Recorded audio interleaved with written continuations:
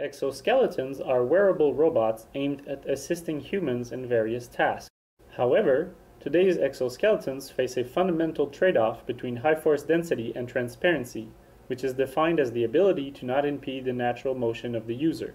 For instance, gear motors and serial elastic actuators are a widespread and cost-effective solution for classical exoskeletons, but they are limited by their force bandwidth, while they are not back-drivable.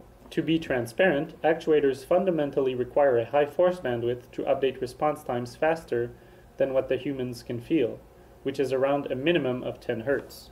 Transparency also requires that actuators should be back-drivable with and without control compensation.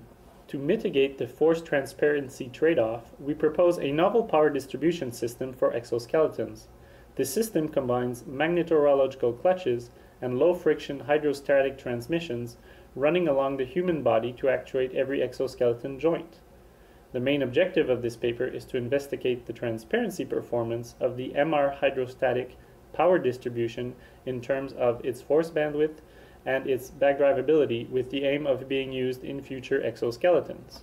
In a centralized power unit, while the electric motor turns at a constant speed, each Magneto-Rheological clutch can transmit a variable amount of torque by modulating the current input.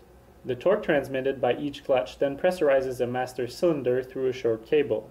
This pressure is then distributed to a slave cylinder, which leads to the displacement of an exoskeleton joint. Due to their high force bandwidth and very low output inertia, MR clutches are well suited for robotic devices that need a high level of transparency.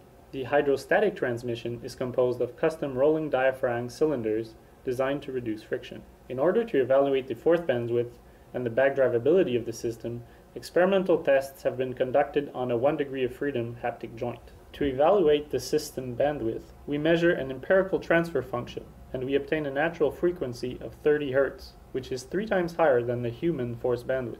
The system back-drivability in terms of human interaction was quantified by measuring the end-effector resistive forces for 2 conditions. In the first case, the haptic joystick is manually moved while MR clutches are maintained in slippage at a constant speed, and absolutely no control signal is sent to the MR clutches. In this condition, a maximal back-drivable force of 11% of the maximum end-effector force is recorded. In the second case, a simple PID closed-loop force controller with a zero force command at the load cell is implemented, and in this condition, the back-drivable force is further reduced to 4% of the maximum end-effector force. In conclusion, the proposed power distribution system is highly transparent, either with or without control compensation.